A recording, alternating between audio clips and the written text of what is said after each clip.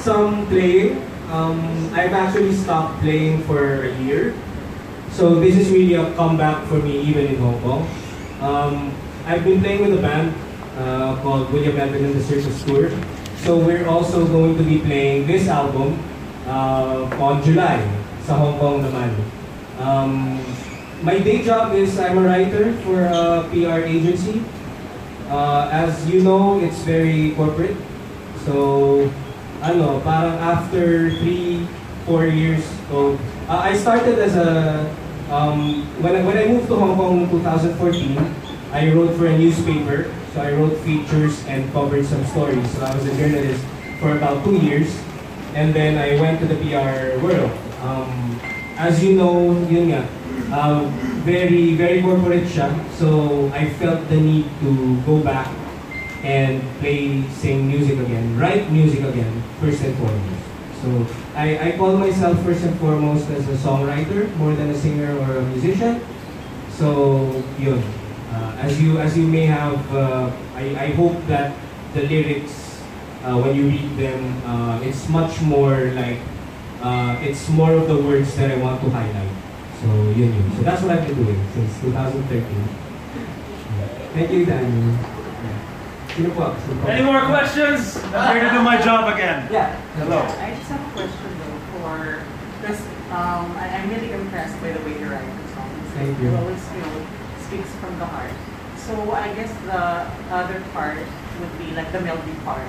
Okay. So because I find it, really amazing that you have this wonderful melodies. By the way, my name is Anne, sorry.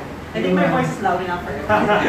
It's a slow blast. Yeah. So how do you come up with the melodies of your songs? Because it's always very interesting and different. Melodies. I have a little music, theoretical music background. So before I studied theater sa UP Diliman, I studied a few years of music sa UST. So I kind of got how do you call this? The theoretical side that you understand music, how it's written, how it's alam ko siya. But when I write songs, I don't think about that much. Kumbaga, I let the influences in me go out. Kumbaga parang my influences are very melodic din. Paul McCartney is one influence. Lyrically, my biggest influence is Bob Dylan. So I listen to a lot of stuff na parang may database na of where the melodies would go. So parang sana ang effect nun is parang siyang it's all from the heart and not from the mind. So I'm going for that. So hopefully yun din yung And just a follow-up, your song a while ago, 1023. Yeah. So my interpretation was that it could be two things. I think. Is it a date or is it like a particular time? Like is it 1023 like the time or is it 1023 like October 23? Well, I wrote this song as a gift to a couple. To a couple I'm very much friends with. And their anniversary was October 23. So, yun lang. Sorry, ang simple. Pero, yun. Yeah, just that happens to be my sister's birthday. Oh, very good. So, pwede mo siyang i-gift din sa kanya.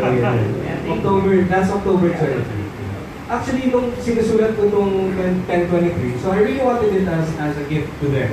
No? Pero, nauna ko siyang isulat, personally. Pero wala akong may title sa kanya. So parang for quite some time, medyo untitled yung song.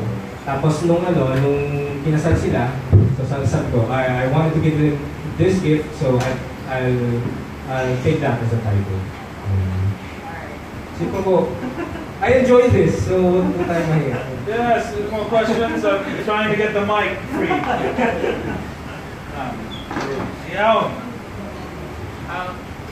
Lorenzo, I'd just like to ask kasi putting up an album is actually challenging. Tapos plus the fact that it's independently produced, diba? But was there a time that you actually considered having a partner with, let's say, a music label para mabuo yung album? Well, I value the first thing I value as an artist is the freedom. So even if siguro I could have talked to some people. Well, number one, the music industry then today is very much different. Na parang if you don't have a steady following na automatically bibili ng gawa mo, hindi mabilis na masasign ka or mapoproduce ka. So that's number one. Number two, of course, I could have partnered with other producers din. But the thing is, yun nga, as a writer, as an artist, I very much, and Tarek knows this, kumbaga parang I want the freedom of doing things without as much outside voices as possible, except the ones I really, really do trust. So for the process of this album, so I wrote the songs by myself, tapos I got together a group of musicians, of Filipino musicians in Hong Kong. Tapos, I made them study the songs. Tapos we put it all together in the studio, recorded it. Actually, it's very much home recordings. Meaning every instrument that you're going to hear are recorded at home. So, lahat kami, meron kaming sari-sariling home studios. So, I recorded the basic demo sa studio ko. Then, ang nirecord lang namin ay yung drums sa proper na studio. Then, patong-patong na from musicians. Yung bass nilagay na from the home studio, tapos yung guitar. Ganun yung process niya. So, it's very much, kumbaga, artistic freedom. Yun talaga yung So, that's what I want to be experiencing every time. So, parang, ang direction that I want to take is every year I just want to put out something like this, like one album per year. It's not about if it makes money or something. It's really just for me to practice the art and for the small group of people, hopefully kayo din, for a small group of people to really appreciate it and digest it. Thank you. We didn't catch his name. Yes. Florencio. Florencio. Thank you so much for your question, Florencio. Yes. We have Brother Francis here with the question. Francis, Yeah. my question is, from this album, what's your favorite song? And can you tell us the inspiration behind it if you haven't already? Yeah, I did not play my favorite. I did not play my favorite song from that album because it's very, yung iba kasi very banda eh. So it's not going to be translated well if I sing it solo. But my most favorite in this album is Miss Elizabeth. I think it encapsulates the album really well, like Sacred Profane Mundane. Miss Elizabeth is a story of an aspiring. Well, the story starts as her being an aspiring star. And then she gets thrown into the showbiz life, and then, well, the song will tell you what happened to her. So, that's my favorite kasi I've been trying to write more songs like this lately, na parang I wanted to tell more stories. I wanted to deviate from the love songs and the more pop folk song side of me. I think I still want and should do that kasi yung mga nakapanood ng Mula sa Buwan who listens to my work, ito yung familiar mode nila from me. But I want to eventually evolve into a more of a storyteller through songs and not be encapsulated in parang mga ang sabi na, which is I think it's still a good song until now, but I want to have more complex stories in my songwriting from here on. Thanks, Francis. Awesome. Any more questions? I'm sure there are a few more out there. You'll follow up once. Yeah? Yes, Brother Axel. Hi, I'm Axel. Yeah. So, since na sinag-element sa mga theater film, nilalo, kung may sub-producer nilalo ka lang, lahat ang kantawin, anong title mo, roughly, tapos anong kwento? kung gagawa ako ng parang kanta for a play, I want to write here's my David Bowie influences. Well, here's how my David Bowie influences would come out. I actually want to write a very Hong Kong based musical, but I still don't have time, so it's not coming anytime soon. Pero I want to write a very Hong Kong based musical na medyo light siya. I want to make a superhero type of musical. I'm gonna call it The Adventures of Bombastic Beatrice. So I want to play with the idea of she's a domestic helper, but then she gets parang chemical radiation power. So it's gonna be more like a quirky superhero type of thing. So parang syempre kailangan mong ipasok yung mga tropes ng musical na may in love siya sa kung sino, tapos superheroes din sila. Ganyan. So, wala pa akong title doon, pero yun yung idea ko for now. Thank you, Axel. Yun na. Any more questions, guys? Oh, yes, hello. I was just wondering, of course, I know there's so much thought process whenever you write your songs. So I would like to know from your perspective, when do you write the best? Is it when you're so sad or when you're so happy? Sad. Every time. Well, I wrote my most emotional songs when I was sad. I think it's normal for artists to be more inspired and more mas may power minsan. But lately, I will be the happy shiny one for you. It's still emotional, and hopefully it's powerful. I wrote it for a friend who is suffering from bipolar depression. So it's much more, it's much more you're trying to be in a happy state for her. But mas powerful yung sadness. And not kasi ang mangyayari dyan, I would put myself in a box. Say I'm married, and of course the family life is you should be more you can't let yourself go like that. But I get more inspired with sad stories from other people. So even if it's not my experience, I find power in more sad stories. Anything else? So the question in the back, hello? I did this. Don't you not want, or it is really an option for you not to do social politically themed songs? Well,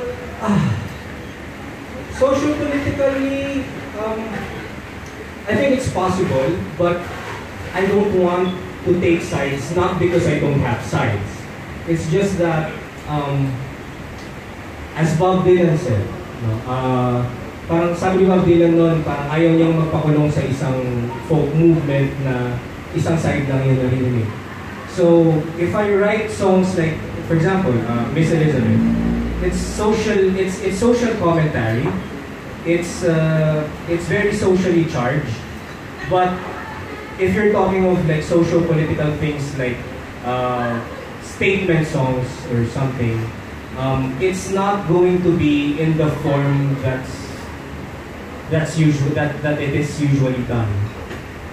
Kasi kunwari, we have lots of great folk protest songs, like sila Jess Santiago, things like that. And I listen to these things. But ako kasi, I'm more of, I tell the story, I write the song, tapos ibabalot mo siya na parang may, in a nice package that you could make anyone listen.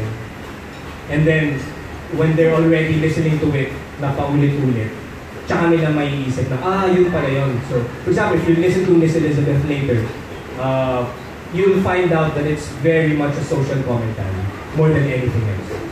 So, it's not as straight as Tatsulo, but more of a blowing in the wind, right?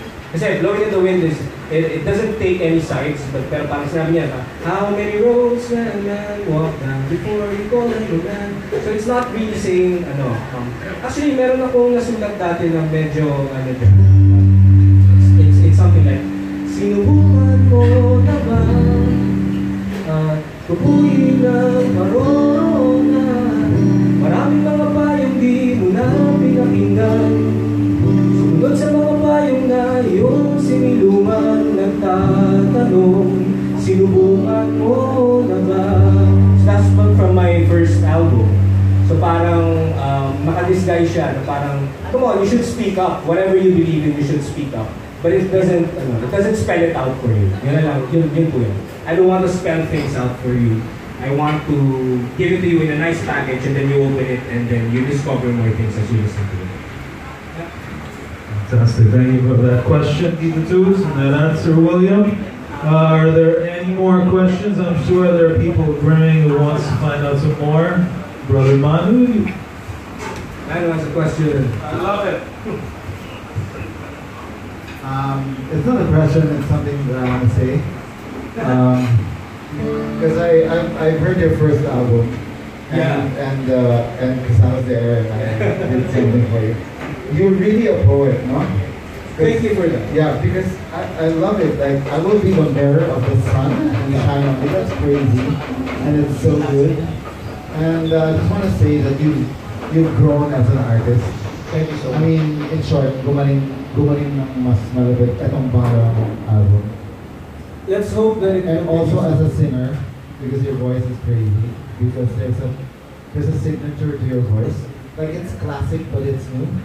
I mean, bago yung taong gumagawa, pero parang ang luma niya. I'll take that as a compliment. It should be a compliment. Otherwise, I won't say it. And what you were saying kanina na you didn't want to be in a company, like he asked you if you thought of being in a music label. Because me myself as an artist, so many people want to manage me and get into my world, but the first thing they do is to change me. Yeah. Diba? It's like lumapit ka kay Regine Velasquez, tapos bigla mo siya sinabi, mula ngayon mababa ka na ha. Huwag ka nang bumirit. Parang, ba't siya kinuha ko? Kunin mo lang si, gets mo? Kung sinong pwede mo mababa. Yeah. So, parang ganun eh. So, I understand your thing, but it's good that you know this, that you don't go there and just do it for money or business. You're doing it for passion. So that's why you don't care if it sells or not. Because it's an expression. But of course, if it does, why not? Diba? If it does on my own terms, why not? Exactly. Parang before I close out with another two songs, okay. So yung gusto kong advocacy as an indie artist is that more artists should think more like this. Parang, if you want money, you go somewhere else. Exactly. If you want money, you go. go. Mag-call center ka. Yeah, and there, kumbaga, you do whatever it takes for you to have money, so that you free your own. Para-paraan yan eh. Parang you find your own time to do your art as honestly and as pure as possible. So that's. I'm really happy that you're saying this because it's very rare to encounter an artist such as you sa Pilipinas. Kasi maraming nagpapa-box dahil gusto na ng pera. And they're using art as a guise, but actually baliktad dapat eh. You use the art as the truth, and then the guise is the money. You know what I'm saying? Pero, so you're rare, and on my page, I'm going to tell people about this drive that you have. Na dapat gisingin na natin yung mga ibang artists na dapat gato. Kakanta ka kasi gusto mo mag-express, hindi dahil gusto mo kumita. Totoo eh. So let's spread the word. Thank you very much. Thank you, Brother Manu. Any questions? Any more questions? Okay, one last question. For your song, ang sabi nila. So, this part of Shock Me the Most, muli lang sandali ayaw pa rin iwan. So, was there like a particular moment that they don't want to let go? Wow. Sorry, I'm so impressed. Thank you for that question. Thank you for that wonderful question. I think we all have that as people. The most honest answer I could give is former loves. Kumbaga, they did not work out for me, but there's always this like tiny little memories that you don't let go because they're such lessons, so that when you find your place in the world, as I did, parang all of those will inform you as you go along. So yeah, without specifically answering your question. Right. I'm going to wrap up this set.